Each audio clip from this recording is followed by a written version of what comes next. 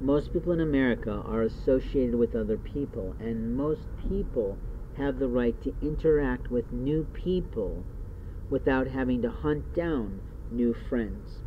Something I do not understand about the evolution of Facebook is how the controls have gotten much more complicated, much more intrusive, and much more controlling in a censorship way of our communities.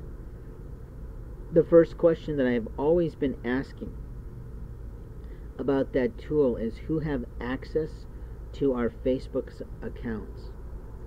I know that there are people, like one of my old friends, Jill, who has 4,000 people in her Facebook network. How the motherfuck did you meet 4,000 people? That's a curiosity question. My guess is because of your beauty and charm you did that. But as a person rebuilding a business, I'm looking for people that I once knew, and I can never get them to come up in the search requirements, no matter what I put in that's intelligent. So what I think is that they've gotten lazy in how they do this. I also think that they practice censorship on a regular basis. And I do think that law enforcement are using social networks to abuse people and literally isolate people and possibly rape people. What I also know is that we have people who live in the fringes of society, of impoverishment, or simply no popularity, like a garbage man who has technological skills because he and his friends are studying it in their free time on YouTube. So they start testing the technology that they know and start hacking your photographs, hacking your computers, hacking your bank accounts through your phone. Now, am I saying something truthful, or am I saying something that's possible? What I know is that when I walked by a Libby's, which is sort of a gambling house of God knows what.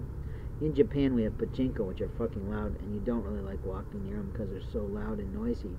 But what I'm saying is, every time I learn to use some social media tool, that fucking social media company literally changes the whole structure of how it works, and it just pisses me off. Please go back to the old way.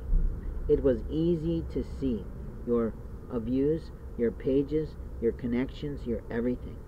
And now when I try and look over my friends to peek at their friends, I can't see any of them. Why is that?